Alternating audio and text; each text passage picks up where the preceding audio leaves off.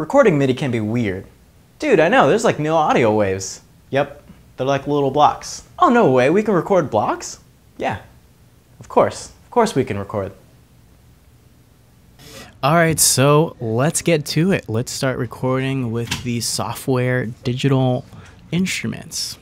Alright, so I'm gonna be recording with the upright jazz bass, and that's on this track right here. Because I think it's a cool sound. It kind of brings a different element within the whole mix of this song, because all of the other instruments are kind of really synthy type of sound, really synthy and like an outer space type of sound.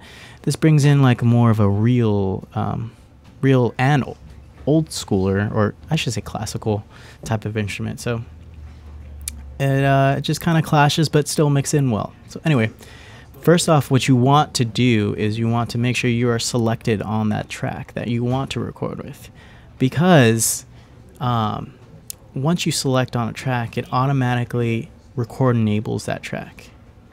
Now here's the thing: you can actually select, for example, the grand piano, and you can hit record enable on upright jazz bass like that. And I can be recording upright jazz while I'm selected on the grand piano. So what's really important is the record enable button. That's the one you want to focus on more, because that's selected on a different track that you're not intending to record. You're going to be recording it, and you'll hear the instant feedback. Not feedback, but you'll hear the instrument, so you'll recognize it very quickly. Anyway, let's go ahead and start recording.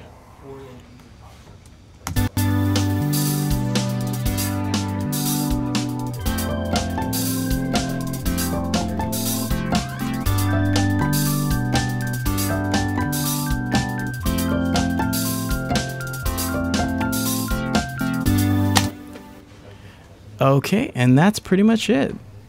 So please remember to rate, comment, and subscribe. And if you have any requests, please send them to requests@mahalo.com. Well, I do remember, darling, the time we spent on my